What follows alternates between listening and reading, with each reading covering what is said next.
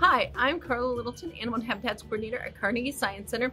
Welcome to Something to Watch, where we share fun science videos for educators, families, and children of all ages.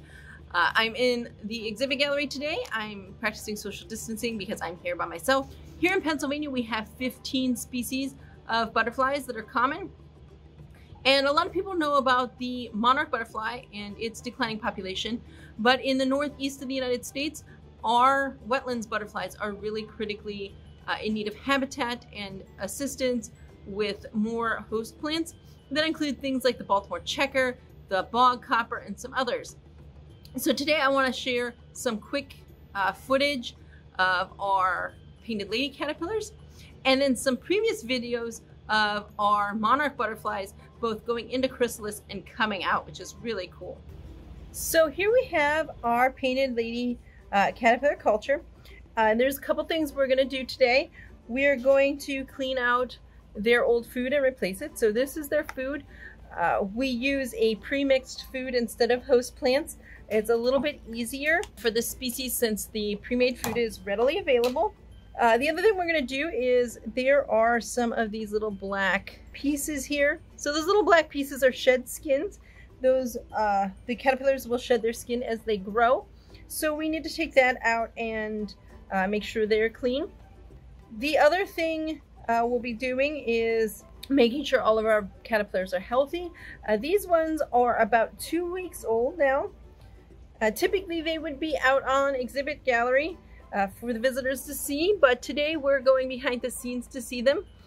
One of the things you'll notice here is this might look very strange. We are using a muffin tin. So this is would normally hold 4 muffins. You can get these clean and they're actually pretty good for housing our caterpillars. So there is one of our painted lady caterpillars right here. You can see they're a very fuzzy caterpillar. They will turn into a butterfly in several more weeks. They still have some growing to do before they're ready for that. So we're going to do some cleaning, and then after it's all cleaned up, I'll show you what the new cleaned enclosure looks like. So here we are now with our cleaned enclosure for our caterpillars. I'm going to add some food to each one of our sections. Now I want to add the food before I add the caterpillars so that I don't accidentally squish any of our caterpillars. And I'm going to sort them out a little bit by size because we have several different size caterpillars. So I have these much larger caterpillars here, which I'm going to put over here in this corner. Now they'll typically just crawl out on the food. I don't have to do much of anything with them. But I don't want to put them in the same place as these very tiny caterpillars here. Now these all came out of the same batch of caterpillars. One of the things we use as a tool for our caterpillars are feathers. Feathers are actually really good at working with caterpillars, especially when they're still small. Another thing you can use is a paintbrush. So if you're using a paintbrush, that can work as well. Whatever you're using, you want to make sure it's gentle on the caterpillars so that they don't get injured when you are working with them. Now I have a caterpillar that's holding on to my feather. So that's pretty much how we do this. We'll keep this clean, and after a while they'll start going to the top of the container and they will go into chrysalis and they will come out as butterflies. Hopefully we'll have the opportunity to join you again and show you what they look like as butterflies. Here's one more shot of all of these caterpillars.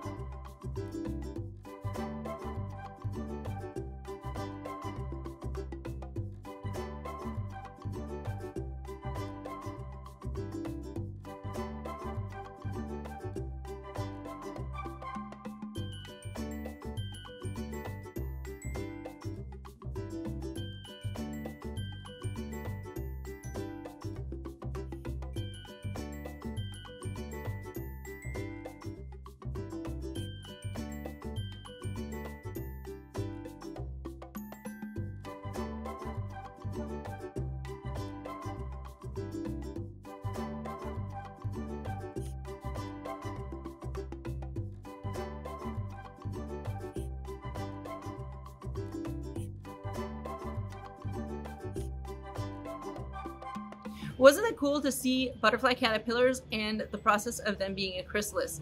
You can see butterflies and more of our animal ambassadors here in the H2O Field Station, or check us out for more fun on social media, YouTube, and at carnegiesciencecenter.org. Bye!